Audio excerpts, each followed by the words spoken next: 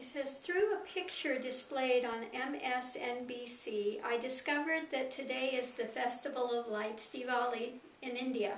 Yes, it's Diwali time.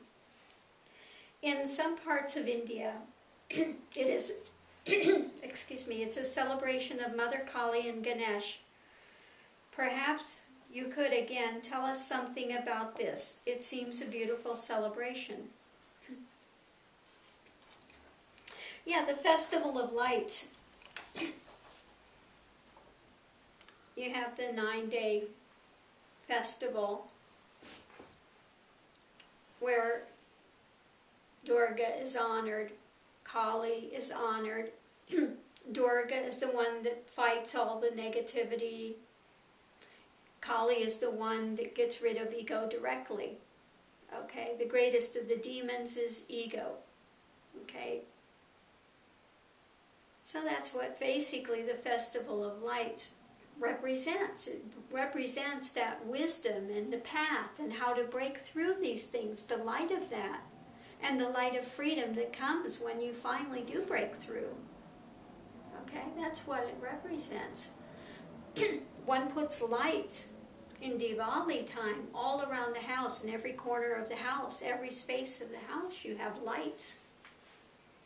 You go out to the Ganges and you float a light on the Ganges with your prayers for the year.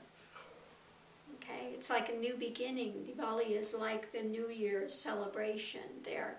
You get a new set of clothes. You're supposed to start fresh from that point. So it's an opportunity, again, to go towards the light, to honor the light, to clean up your lives. Let's bring light in, rather than focusing on the negative. Okay? Rather than creating and focusing and gravitating towards what they call the demonic realms of anger and hate or jealousy or envy or any of these things. Okay? They also do a lot of times a Lakshmi puja. Oh, give me the wealth. I want the wealth. Well, it's not about physical wealth. One is to find the wealth within, the wealth of life, the wealth of the spiritual path. Okay? Not physical wealth. Oh, God, I'm going to give X amount of dollars now, multiply it tenfold. No. Give me a son.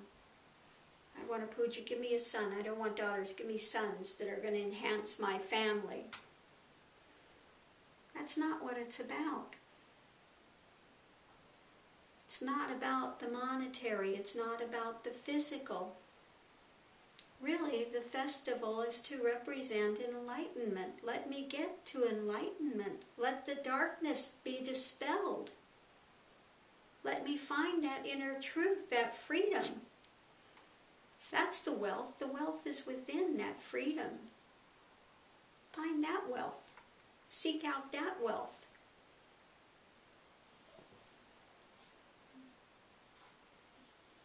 See the left-handed blessings as challenging the ego, and actually it's a double-edged sword,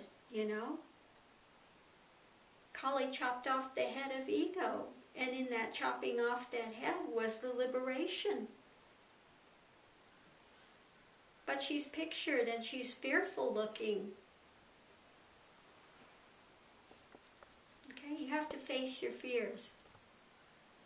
You have to see the blessing, even in those things which are not wonderful that happen in your life. They're there for a reason, to shake you up, to wake you up.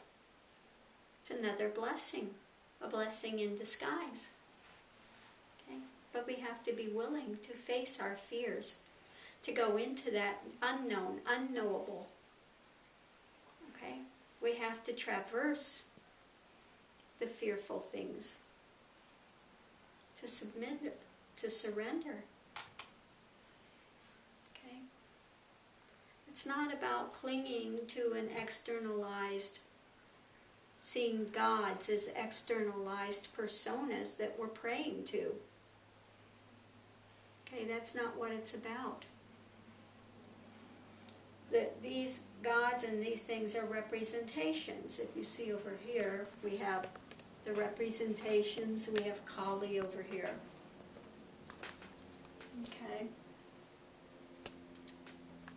Now this can be fearful to people, you know, if you don't understand what it is.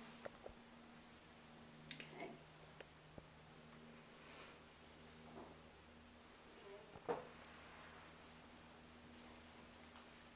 Yeah, what Kali wants is your lifeblood. Okay? She wants it all. She wants you to give it all up. The death before death, which the Bible speaks of. You have to enter the death before you truly have life. Okay? That's really the baptism. Entering the death before death, the ego death. Okay? It's not just a ritualized thing, it's an actual event that takes place. Okay?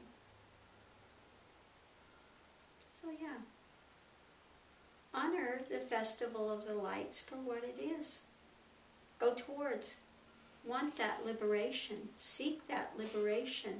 Seek the internal wealth, not external wealth which comes and goes, which brings with it again suffering. People think, oh, if I only won the lottery. Have you ever looked at what happened to people that win the lottery? They're miserable. They wind up being miserable. Now everybody comes out of the woodworks and wants what they have. Can you give me this? Can you give me that? Can you give me this? Then they have to find a way to manage their money. Now they have more friends than they ever knew they had. People that never wanted to see them ever in their life before. Now all of a sudden they're your best buddies. So people that win a lot of money and win the lottery, or those that work really hard, and I want to work really hard and have all these toys, then they have to continue to work hard. They don't have time to enjoy them. So it's become another wheel of suffering. Or I want a big mansion. They have a big mansion. How many rooms can you actually live in? So now you've got to have a staff in there to take care of it. So now you have no personal time. You have people in your face all day. So all these things you thought were going to be wonderful wind up being more bondage in the end and bring more suffering. And you go, why am I suffering? They've lost the simplicity.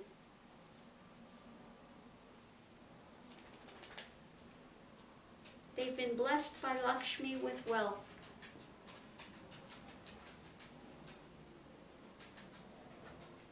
And they got the curse of wealth.